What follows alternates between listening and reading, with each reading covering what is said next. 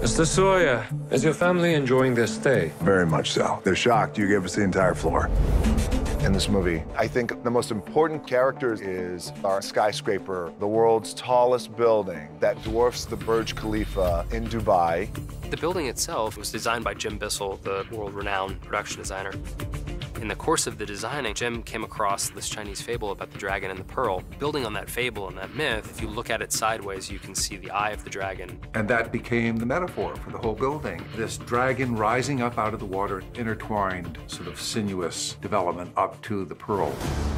There's a 30-story park that's inside the center of the building. There's an opera house, there's, residents, there's hotels, there's restaurants, there's these turbines in the center, so it doesn't need any power, it generates its own power. It is trying to reach this pinnacle of human design, but at the same time, that much closer to peril. A lot of people like that kind of living. For me, I like being on the ground.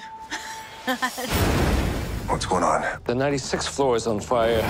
You're gonna be just fine, I promise you that.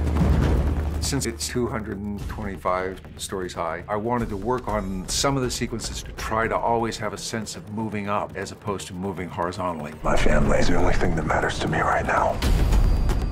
Adrian Smith helped consult for us, one of the all-time great architects who built the Burj Khalifa. By making a super tall building, the risks are magnified substantially. In a catastrophic event, you're dealing with the wind, you're dealing with elevators, you're dealing with the geography of the land itself.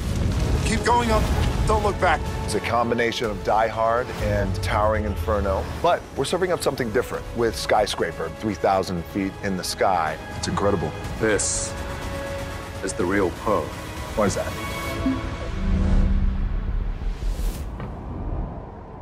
Welcome to heaven, Mr. Sawyer.